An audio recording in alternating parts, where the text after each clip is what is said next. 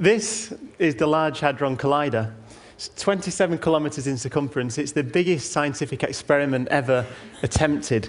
Over 10,000 physicists and engineers from 85 countries around the world have come together over several decades to build this machine. What we do is we accelerate protons, so hydrogen nuclei, around at 99.999999% the speed of light. Right, at that speed, they go around that 27 kilometers 11,000 times a second. And we collide them with another beam of protons going in the opposite direction. We collide them inside giant detectors. They're essentially digital cameras. And this is the one that I work on, Atlas. You get some sense of the size. If you can just see these EU standard size people underneath. You get some sense of the size. 44 meters wide, 22 meters in diameter, 7,000 tons. And we recreate the conditions that were present less than a billionth of a second after the universe began, up to 600 million times a second inside that detector. You know, immense numbers. And if you see those metal bits there, those are huge magnets that bend electrically charged particles so we can measure how fast they're traveling. This is a picture about a year ago. Those magnets are in there, and again, an EU standard size real person, so you get some sense of the scale. And it's in there, those mini Big Bangs will be created sometime in the summer this year. And actually this morning I got an email saying that we've just finished today building the last piece of Atlas. So as of today, it's finished. I'd like to say that I planned that for TED, but I didn't. So it's been completed as of today. Yeah, it's a wonderful achievement. So you might be asking, why? Why create the conditions that were present less than a billionth of a second after the universe began? Well, particle physicists are nothing if not ambitious. And the aim of particle physics is to understand what everything's made of and how everything sticks together. And by everything, I mean, of course, me and you, the Earth, the Sun, the 100 billion suns in our galaxy, and the 100 billion galaxies in the observable universe. Absolutely everything. And you might say, well, okay, but why not just look at it? You know, if you want to know what I'm made of, let's look at me. Well, we found that as you look back in time, the universe gets hotter and hotter, denser and denser, and simpler and simpler. Now, there's no real reason that I'm aware of for that, but that seems to be the case. So way back in the early times of the universe, we believe it was very simple and understandable. All this complexity, all the way to these wonderful things, human brains, are a property of an old and cold and complicated universe. Back at the start, in the first billionth of a second, we believe, or we've observed, it was very simple. It's almost like, imagine a snowflake in your hand, and you look at it, and it's an incredibly complicated, beautiful object. But as you heat it up, it'll melt into a pool of water, and you would be able to see that actually it was just made of H2O, water. It's in that same sense that we look back in time to understand what the universe is made of. And as of today, it's made of these things, just 12 particles of matter stuck together by 4 forces of nature.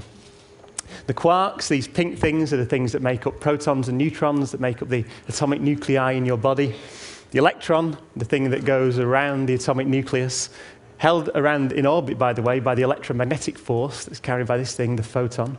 The quarks are stuck together by other things called gluons.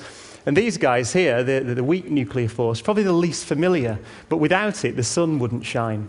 And when the sun shines, you get copious quantities of these things called neutrinos pouring out.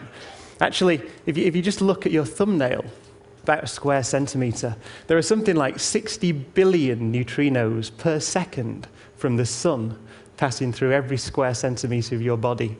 But you don't feel them, because the weak force is correctly named. Very short range and very weak, so they just fly through you.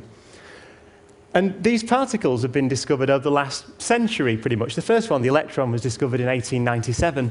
And the last one, this thing called the tau neutrino, in the year 2000, actually, just, I was going to say just up the road in Chicago. I know it's a big country, America, isn't it? But just up the road. Relative to the universe, it's just up the road. So this thing was discovered in the year 2000, so it's a relatively recent picture. One of the wonderful things, actually, I find, is that we've discovered any of them when you realize how tiny they are. You know, there's a step in size from the entire observable universe, so 100 billion galaxies, 13.7 billion light years away. The step in size from that to Monterey, actually, is about the same as from Monterey to these things. Absolutely exquisitely minute, and yet we've discovered pretty much the full set. So, one of my most illustrious forebears at Manchester University, Ernest Rutherford, the discoverer of the atomic nucleus, once said, all science is either physics or stamp collecting. Now, I don't think he meant to insult the rest of science, although he was from New Zealand, so it's possible. But what he meant was that what we've done really is stamp collect there. Okay, we've discovered the particles, but unless you understand the underlying reason for that pattern, you know, why it's built the way it is, really you've done stamp collecting, you haven't done science. Fortunately, we have probably one of the greatest scientific achievements of the 20th century that underpins that pattern. It's the Newton's laws, if you want, of particle physics. It's called the Standard Model, beautifully simple mathematical equation. You can stick it on the front of a T-shirt, which is always the sign of elegance. This is it. I've been a little disingenuous because I've expanded it out in all its gory detail. This equation, though, allows you to calculate everything other than gravity that happens in the universe. So you want to know why the sky is blue, why atomic nuclei stick together. In principle, if you had a big enough computer, why DNA is the shape it is. In principle, you should be able to calculate it from that equation. But there's a problem. Can anyone see what it is? A bottle of champagne for anyone that tells me. I'll make it easier, actually, by blowing one of the lines up. Basically, each of these terms refer to some of the particles. So those W's there refer to the W's and how they stick together, these carriers of the weak force. The Z's the same. But there's an extra symbol in this equation, H. Right, H. H stands for Higgs particle. Higgs particles have not been discovered, but they're necessary. They're necessary to make that mathematics work. So all the exquisitely detailed calculations we can do with that wonderful equation wouldn't be possible without an extra bit. So it's a prediction of a new particle. What does it do? Well, we had a long time to come up with good analogies, and back in the 1980s when we wanted the money for the LHC from the UK government, Margaret Thatcher at the time said, if you guys can explain in language a politician can understand what the hell it is that you're doing, you can have the money. I want to know what this Higgs particle does.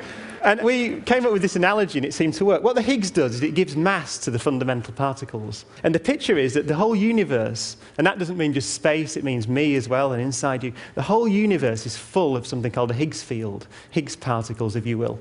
And the analogy is that these people in a room, the Higgs particles. Now, when a particle moves through the universe, it can interact with these Higgs particles. But imagine someone who's not very popular moves through the room. Then everyone ignores them. They can just pass through the room very quickly, essentially at the speed of light. They're massless. And imagine someone incredibly important and popular and intelligent walks into the room. They're surrounded by people and their passage through the room is impeded. It's almost like they get heavy, they get massive. And that's exactly the way the Higgs mechanism works. The picture is that the electrons and the quarks in your body and in the universe that we see around us are heavy, in a sense, are massive, because they're surrounded by Higgs particles. They're interacting with the Higgs field. If that picture's true, then we have to discover those Higgs particles at the LHC. If it's not true, because it's quite a convoluted mechanism, although it's the simplest we've been able to think of, then whatever does the job of the Higgs particles, we know have to turn up at the LHC.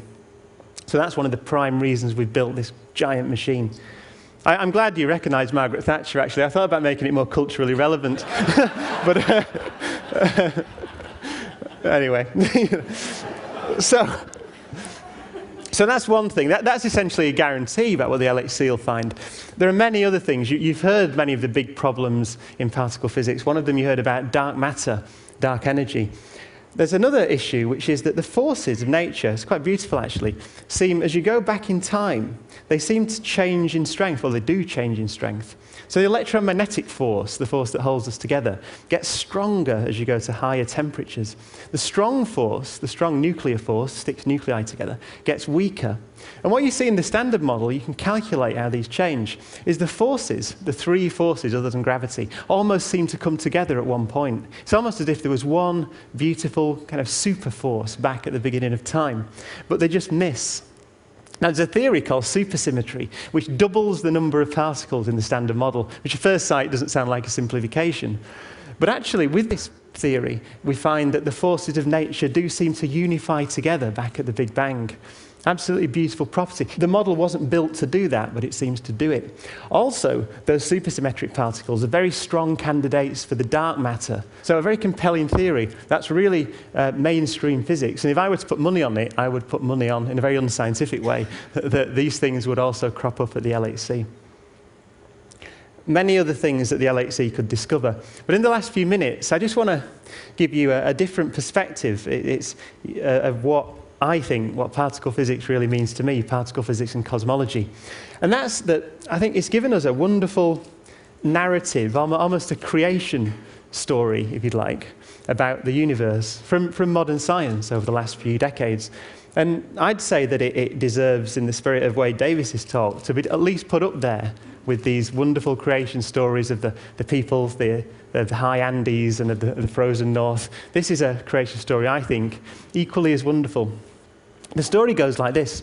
We know that the universe began 13.7 billion years ago in an immensely hot, dense state, much smaller than a single atom. It began to expand about a million billionth of a second. I think I got that right. After the Big Bang, gravity separated away from the other forces. The universe then underwent an exponential expansion called inflation. In about the first billionth of a second or so, the Higgs field kicked in, and the quarks and the gluons and the electrons that make us up got mass. The universe continued to expand and cool. After about a few minutes, there was hydrogen and helium in the universe. That's all. The universe was about 75% hydrogen, 25% helium. It still is today. It continued to expand. About 300 million years, then light began to travel through the universe. It was big enough to be transparent to light, and that's what we see in the cosmic microwave background that George Smoot described as looking at the face of God. After about 400 million years, the first stars formed, and that hydrogen, that helium, then began to cook into the heavier elements. So the elements of life, carbon and oxygen and iron, all the elements that we need to make us up were cooked in those first generation of stars, which then run out of fuel, exploded through those elements back into the universe. They then recollapsed into another generation of stars and planets. And on some of those planets, the oxygen, which had been created in that first generation of stars, could fuse with hydrogen to form water, liquid water on the surface.